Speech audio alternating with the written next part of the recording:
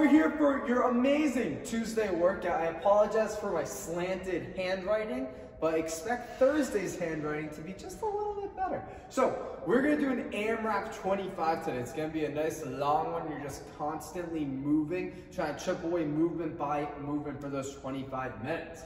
We're gonna start with 20 dumbbell hang cleans. Then we're gonna switch over to 20 alternating dumbbell overhead lunges, followed by 40 sit-ups and 60 double unders. Okay, so we're looking to get through about 4 or 5 rounds on this. So thinking about 5 minutes a round or so, maybe 6 minutes a round, and we're continuously moving for the full 25 minutes without big breaks in between. This is a workout where we want to just keep a really smooth pace and be consistent throughout the full 25 minutes. So for those dumbbell hang cleans, that's gonna be 10 per arm. What that's gonna look like, and this is not gonna be alternating, what that's gonna look like is this. I'm gonna start with that dumbbell between my feet, pointing in the same direction as my feet. I'm gonna make sure my back is flat as a board when I'm picking it up, and I'm gonna start by locking out my hips. From here, I'm gonna load up my hips, almost like a kettlebell swing, where I'm gonna push my butt back, keep my chest up, and let that dumbbell fall right between my knees.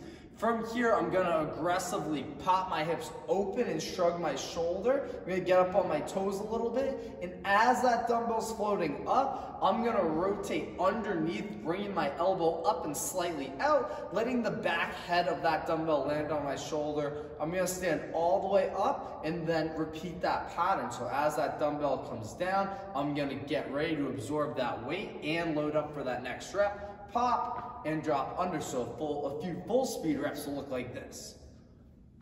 Notice I'm not swinging it way out like that. I want to keep it tight to that body with my nice shrug. So once you do 10 on one arm, you're gonna switch to 10 on the other.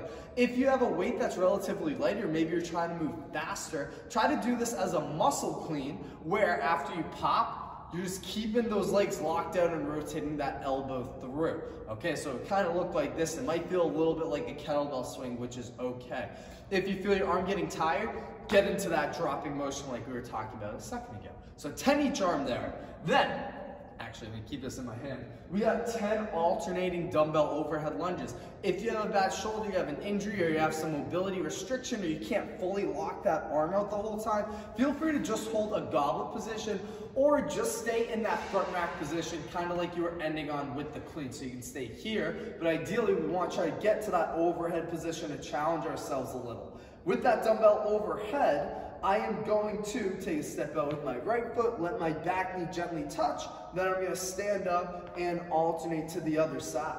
Once I've gotten 10 lunges in total, I'm then going to switch hands to the other arm, continue to press out. I'm focusing on a few things here. One, make sure my wrist is stacked over my shoulder, pressed out as hard as I can. And two, making sure my ribs stay locked down, so I'm nice and solid throughout. So that would be your 20 in total alternating dumbbell lunges. 40 sit-ups. We got 2 different options for you, the classics. Number 1 is the butterfly.